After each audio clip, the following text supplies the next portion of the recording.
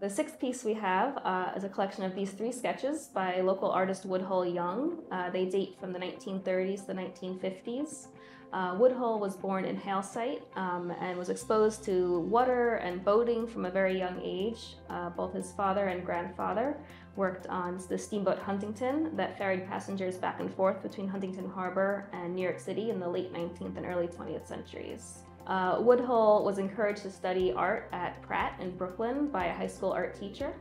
And most of his work revolves around nautical themes, marine life. He eventually landed a position as acting curator at the Vanderbilt Museum, where he worked for over 20 years. Woodhull was kind of a big personality around town, and people would go to visit his studio in Halesite, which was actually on the foundation of the house where he was born.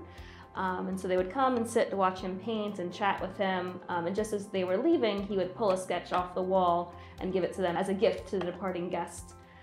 He signed these paintings with three little dots in triangular formation.